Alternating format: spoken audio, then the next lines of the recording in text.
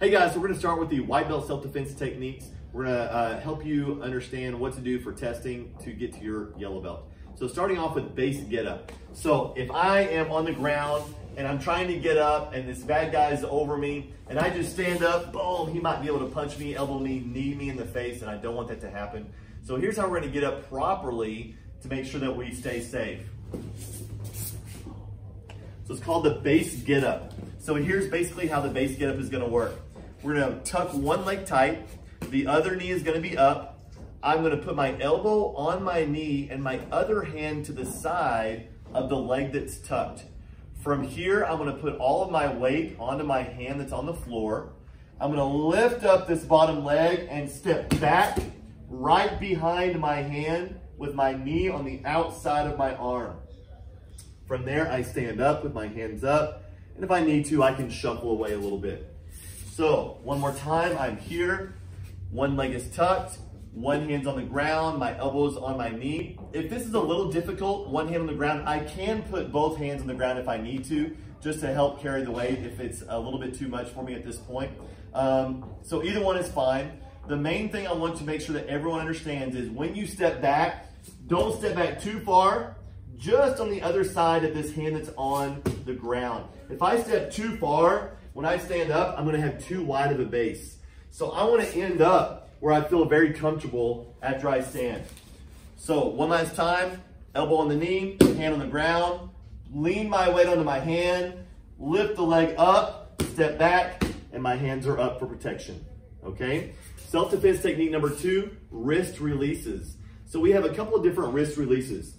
Number 1, when the thumb is on top, from here, I could try to pull away. It's kind of the natural reaction. Some people might say I might try to punch the bad guy or kick him. The problem is if I try to kick, I'm off balance and now he can really pull me and I'm gone. He's got me.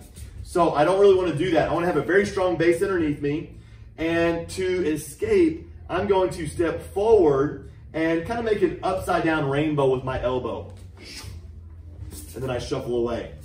So from here, I take one step forward with my front foot, and I don't want to pull away with my hand. I want to poke the bad guy with my elbow. Boom. I may not actually poke him, but that's kind of what I want to be thinking about. So, number 1 mistake people make is they try to lift instead of go forward. Okay, so make sure we're moving our body forward and the elbow makes that upside down rainbow with it. If they grab 2 hands on the same arm, this might be too much for me, so I can always bring my helper in to grab my fist, and now I'm gonna pull with this hand as I push my elbow forward, and then I shuffle away. If he grabs with the thumb on bottom, I'm here, I can't do this very well, okay? This is gonna be very, very difficult to get away. So from here, I'm gonna grab, my elbow comes up, boom, and over, okay? So he's here, he's got me, thumbs on bottom. I'm going to grab my wrist or my fist, my elbow comes up and over, and I'm going to, it's almost like I'm trying to break a board over here with my elbow. That's how explosive I want this elbow to be. So my elbow comes up and then I go forward, boom, and then I'm gonna shuffle away.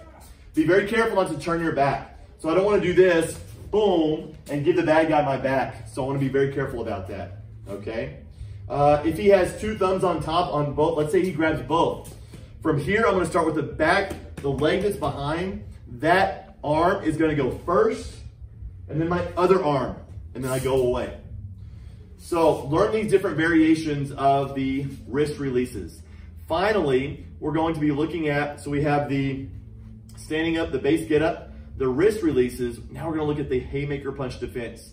So sometimes the bad guy, he's out here and he's really wanting to get me, and he rushes in and throws this big haymaker, boom, and if I don't do anything, he's gonna take me out. So here's what the haymaker punch looks like, the haymaker punch defense looks like. So here we go, he comes at me.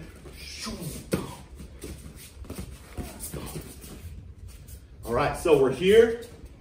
As he comes at me, I put my hand on my forehead to cover. I duck down and I step towards the punch. Boom, as I go underneath, my other arm catches his stomach. I come around behind him and I grab his stomach. From here, I want to have an S grip so that he can't pull my fingers away. If I'm here, he might reach down and peel my fingers up. I don't want that to happen. So I'm going to use this S grip so he can't get my fingers. And I want to keep my head down so that he can't elbow me in the face. Boom. Keep his head down. I keep my hips away, and I want to control, control, control. Boom, boom, boom.